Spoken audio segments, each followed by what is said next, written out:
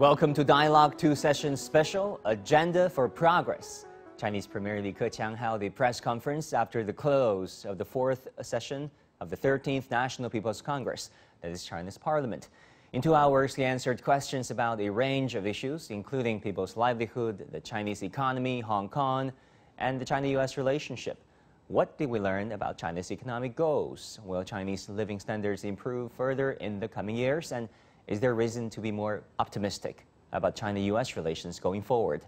To discuss all these issues and more, we're joined in the studio by Yao Yang, Dean of the National School of Development at Peking University, and Lawrence Brahm, Senior Fellow with the Center for China and Globalization. Welcome, gentlemen. That is our topic. I'm Wang Guan.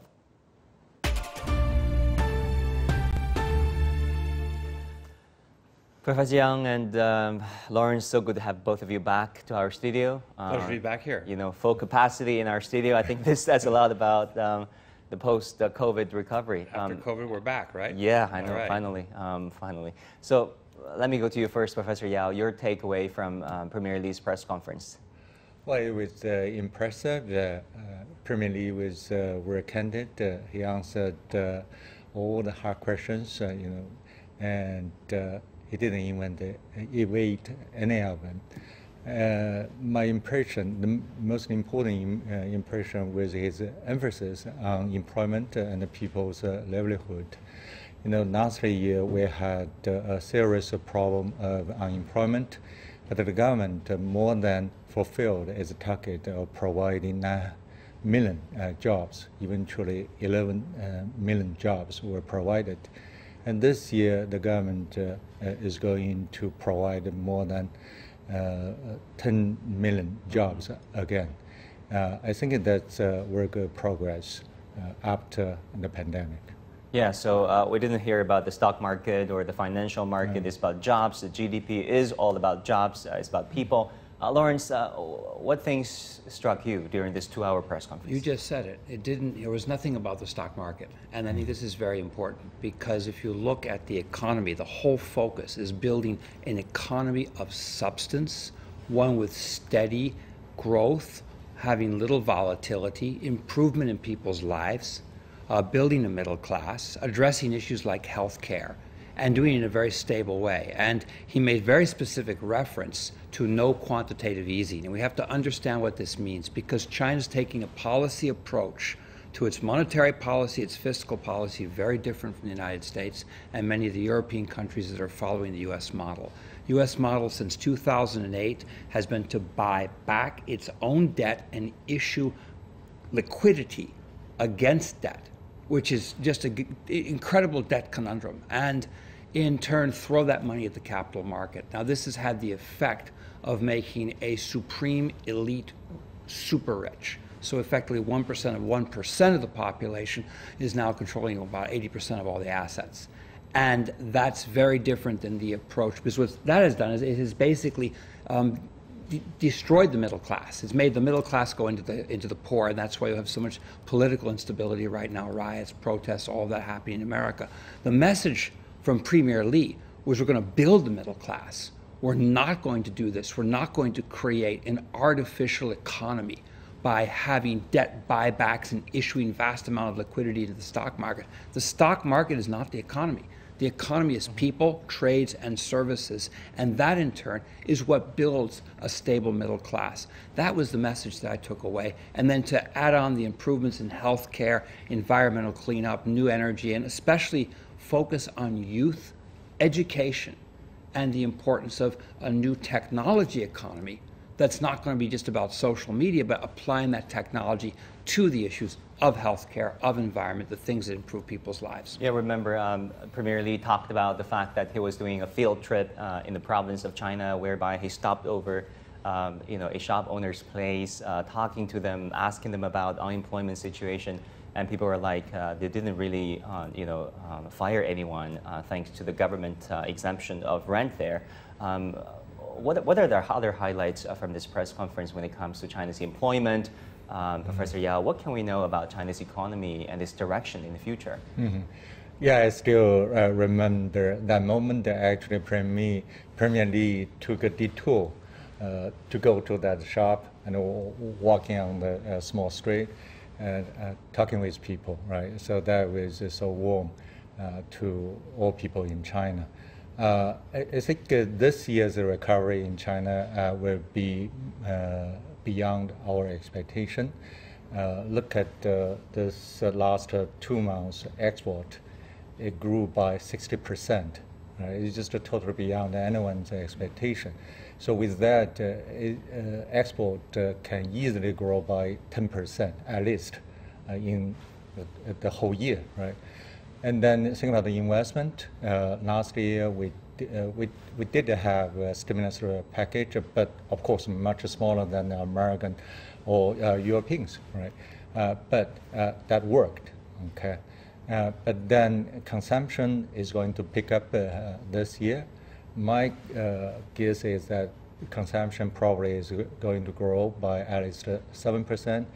Probably we can reach even 10% because last year it dropped by about 3%. Yeah, consumption was not very strong in right. particular compared yeah, to other but this year I think it's going to come back. All right. Lawrence, is that also your sense? Sure. In anticipation of global decoupling, what you see now is more, local populism in Western countries accompanied by sanctions, nationalism, and of course the breaking down of the globalization process, which has taken decades to build. There's anticipation for that and an intention now to have an economy that's focused more on domestic growth and in turn domestic consumption, which is very different than the past few decades where China has been the factory of the world export market, where it has driven its exports as its economy and has depended on Western markets. I think the message here is it's more dependency on its own domestic market, which also means upgrading facilities and many care benefits and reducing burdens. That was another message that came through. Where there's stress points, reducing taxes, supporting medical care in a more broad manner so that people can have really less stress points as they build the domestic economy. And of course, the key point was education. Right, that, right. I think, was a big focus. Yeah, we'll talk about that. But this press conference, Professor Yang, is not just about, this MPC is not just about this Premier's press conference. It lasted a good 10 days. Right. A whole range of legislations were passed concerning biosafety, its economy, setting economic targets.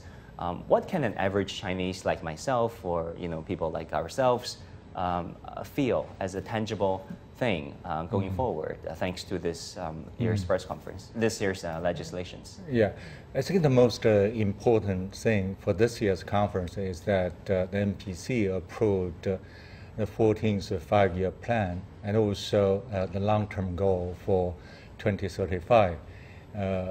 One of the targets for 2035 is that we are going to double our income from this last year's income.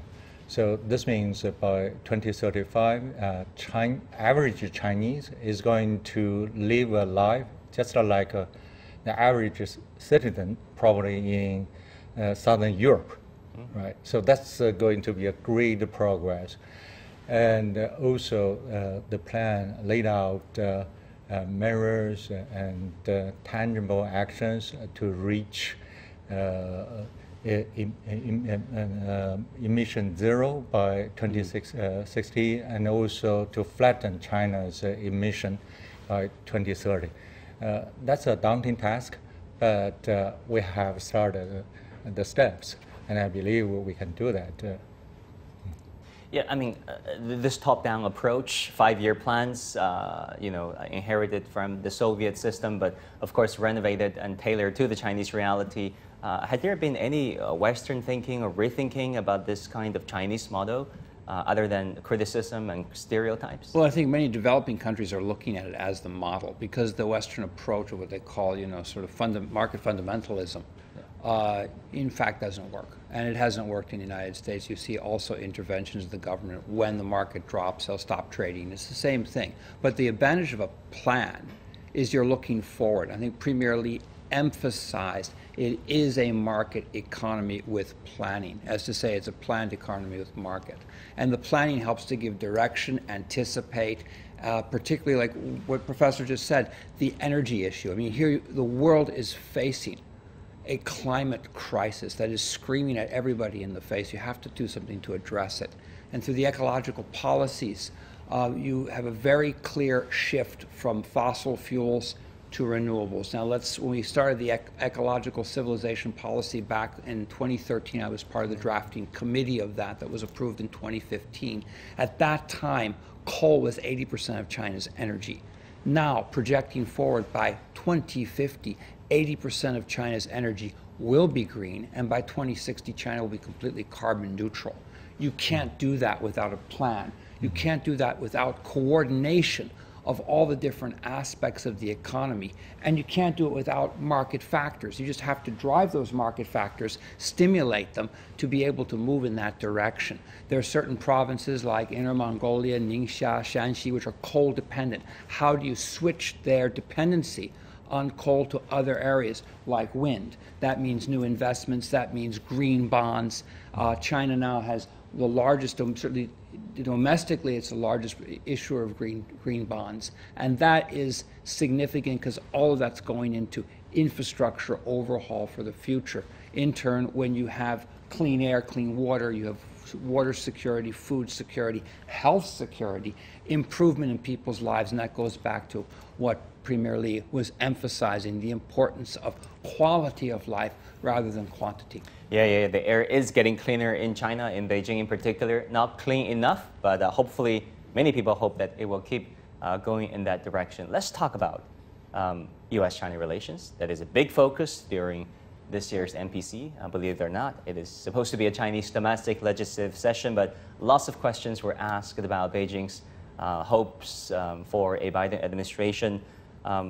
Your expectations, Professor Yao, when it comes to the Anchorage meeting between senior Chinese and American officials taking place in a week? Yeah. First of all, meeting is always good. But I also want to tell you my personal anecdotes. Actually, Anchorage was the first city I ever landed in the United States. When I went to the United States to study in 1991, that was the city I landed first.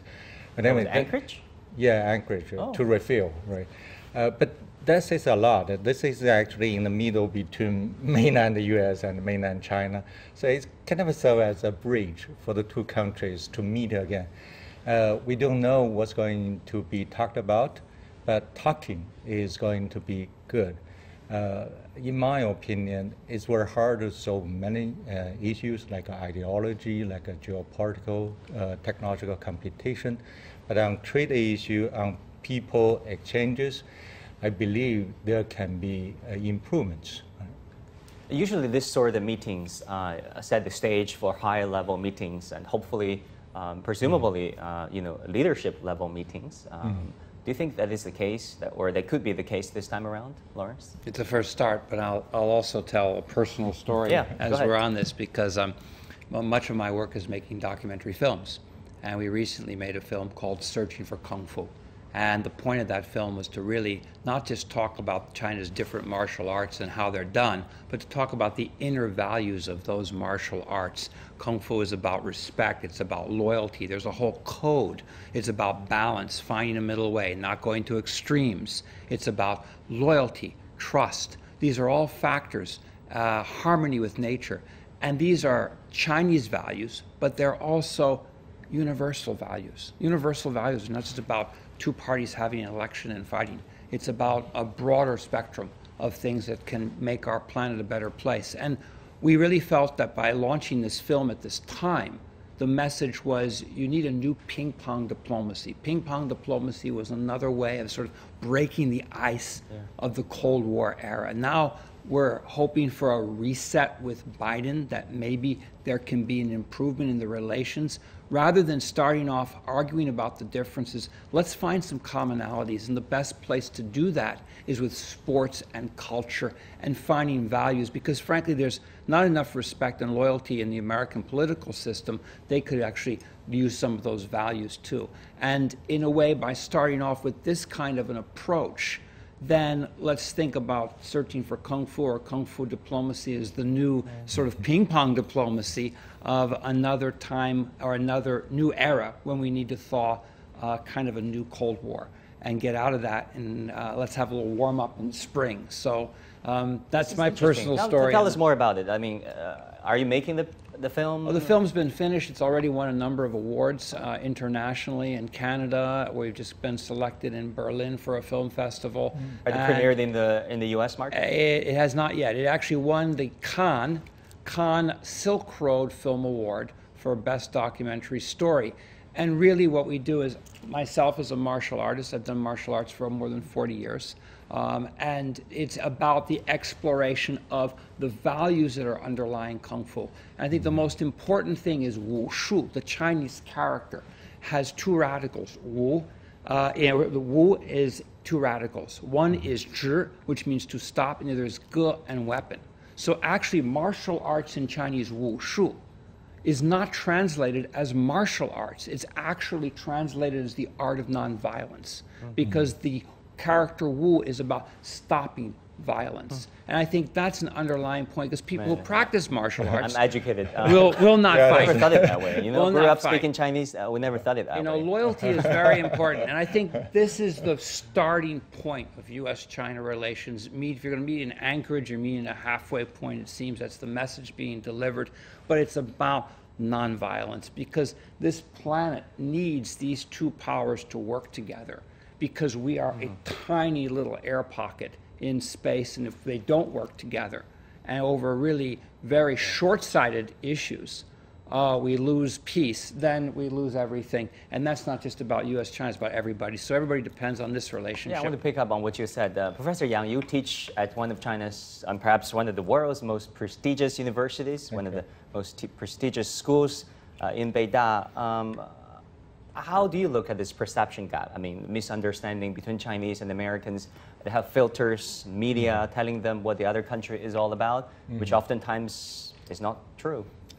Yeah, to me, I don't think there is much perception, misconception between those two countries before Trump.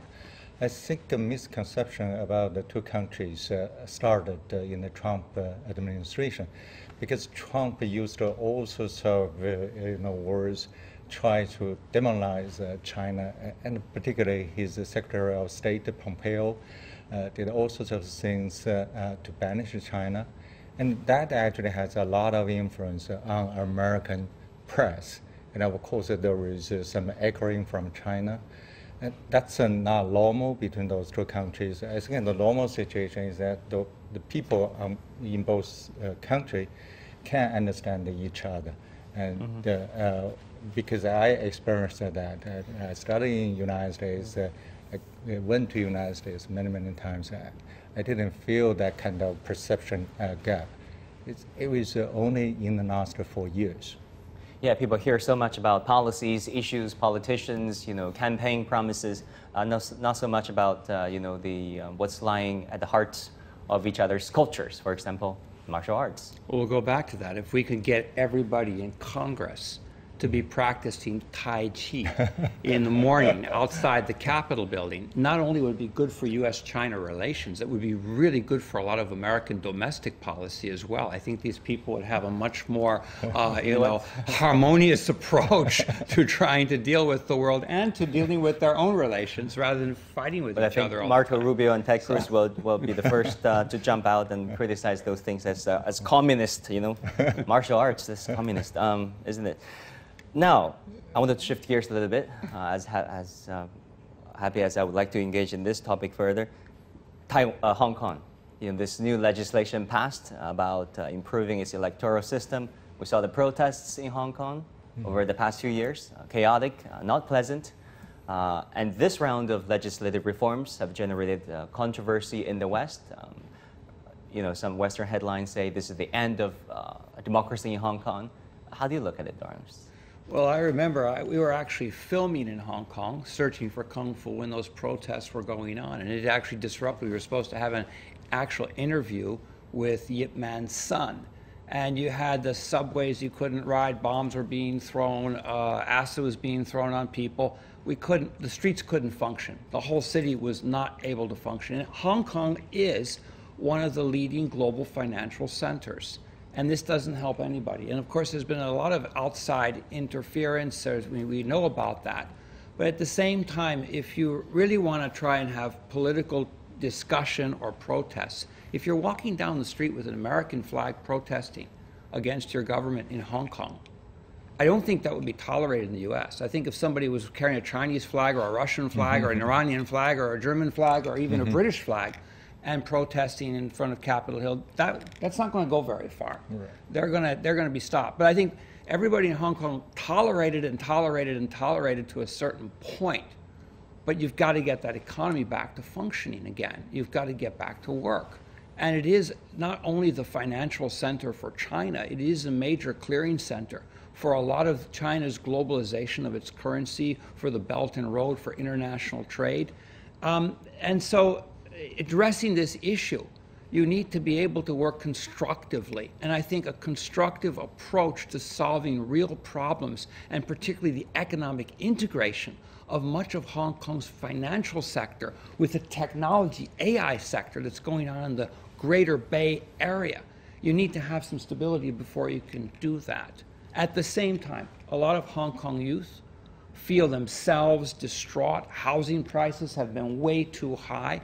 Young people are very easy to be drawn into having anger and frustration because they don't see a future if they don't have at least the ability to buy a home, to be able to live easily.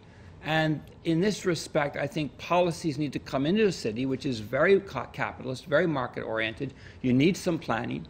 You need to be able to have some low-cost housing, youth housing, and you need to be able to develop that or the infrastructure that's going to enable people to commute very quickly into the Bay Area and back, and to give people that opportunity. So it's really a two-way thing. One, to address the political issue, but at the same time to address the economic issue that's going to give people more hope and faith. Because if people have hope in their future, they have something to live for and to fight for their future, not to fight against something which is kind of not going anywhere. It's just a circle. Right. Professor Yang, how do you look at the latest reforms to change Hong Kong's way of electing its legislators and the chief executive? Yeah, I don't think this is a stop of democracy in Hong Kong. To practice democracy, you need a lot of infrastructure. Right. First, you have to have a mutual understanding, the values. You have to share a common goal, all sorts of things. This is a short program. We don't have much time to talk about that. Educated citizenry. Yeah, all the things. But look at those protesters. They went beyond those basic requirements, right? They didn't just go violent. Some of them even started this military actions, right? And many of them actually began to or want to separate from China, right? And violate this one country, two system design. Yeah, I think that's critical. Remember what happened to Carles Puigdemont, the pro-independence leader in Catalonia, part of Spain, an autonomous region in Spain. When he declared independence, the Prime Minister of Spain went all out, arrested him. That guy went into refuge in, I think, the Netherlands or Germany. And nobody in Washington said anything. Right. It's very different treatment there. Right. So this new rule of patriots administering Hong Kong, it's not the Chinese invention. It's a question now of trying to get back to addressing core problems, legislation, youth empowerment, giving them a future, housing issues. You have a multi-party system in Hong Kong. But the question is, if you're having rioting in the street all the time, I'm sorry, that would not be tolerated in any country. I have been around the world. I've been in, seen a lot of these kind of protests and things. And as soon as it gets very aggressive, I was at Occupy Wall Street in New York City, and heck, you had very, very clear rules. If people stepped out of Zuccotti Park, they're not going to go very far. Things were very controlled. And so, you have your rules, you have your ability to express yourself, but let's do it as part of one country. Just like in the protests in America, people carry their own flag. If they didn't do that, they're not going to get very far. And I think that's the core issue here is recognition. It's one country, two systems. If everybody's on board with that, then to work within that system in a constructive way. Of course, there's issues that have to be solved. There's technical issues for the future. Again, coming back to housing, that is such a critical problem in Hong Kong, but to do it in a constructive way. Otherwise, you lose everything. And to lose Hong Kong as a financial center benefits nobody. It doesn't benefit the students. It doesn't benefit anyone at all. Yeah, we remember Singapore, right? As successful as Singapore has been, there has been no change of ruling party. People's Action Party, founded by Li Keqiang, is still in power today. And Singapore is one of the most successful countries, arguably, in the world. Yeah, history tells us if you want to start a democracy at the very beginning of economic growth, it's going to be really hard. I mean, Hong Kong, of course, is not a low-income place, but it just began to experimenting democracy. It needs a long time to learn how to run a democracy. I think this is the process. I don't think democratization in Hong Kong is going to be stopped. It's going to move on, but we need to build some basic mutual understanding, how to maintain stability in Hong Kong, how to run Hong Kong as a place by Hong Kong people, right? But I don't think that consensus has been reached. And this reform is a step to reach that consensus. Yeah, actually, in this reform, I'm not sure if our viewers, especially those friends in the West, read the full document. It says the central government believes there will be, definitely will be, universal suffrage in Hong Kong in due time. Yeah. But this kind of details is often missed by the Western headlines, of course. That's a very clear statement, and I think it's an intention to progress forward, not to go backwards. And again, you're looking at a system that's been set up of one country, two systems. There has been external interference in that system. But from the outside, you've had, again, I was witnessing the protests there myself, and a lot of what was happening was not being reported by the international media. There was only one side being reported. And I think that trying to bring things back into a modicum of system, getting the protests fine, rioting at the degree that it was taking place with bombs and acid being thrown, you couldn't walk out into the street at that time. This is, would not be tolerated in any country at all. You looked at the protests on Capitol Hill just over a month ago with Trump before he left office and entering the Capitol building. That was not tolerated. It was a crackdown. Even for the swearing in, you had over 20,000 U.S. troops right there in the Capitol building. However late they are. No tolerance policy. Yeah. And I think Hong Kong's police force was very tolerant throughout the process of those riots. They worked very hard to try and maintain a degree of calm under a stress situation that they were not trained for, to be very frank. And they were not prepared for the amount of, should we say, resources that would be behind the protesters. And now to try and work within a system and systematize things. Look, we're talking about rule of law, so let's work within a legal system. We should also remind our viewers that not a single protester died from police force. That is the situation there. We'll have to leave it there, Lawrence and Professor Yao. So good to have you with us in studio, in person. And that will do it for this edition of Dialogue. Thank you all for watching. I'm Wang Guan in Beijing.